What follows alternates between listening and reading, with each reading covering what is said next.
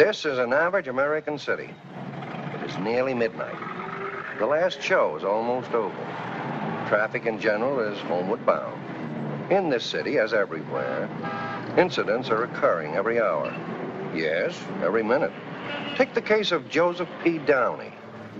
What is about to happen to Joe could happen to you, or me, or anybody. Well, you're a lucky stiff to have a wife and a good cook all rolled into one. That's what I keep telling him. Look, don't spoil her. She's tough enough to get along with now. Anyway, the meal was wonderful, Joni. You can take a bow. Well, I was a little worried. Bill didn't know if you like garlic or not, so I put in just a little. Darling, there's no such thing as just a little garlic. Oh. Good night, kids. See you at the office, Bill. You sure you don't want me to drive you home? Yeah, you wouldn't mind, would you, honey? It's only a couple of blocks to the bus. I need a little walk to settle that spaghetti. You better let me drive you home. You might miss that last bus. So what if I do?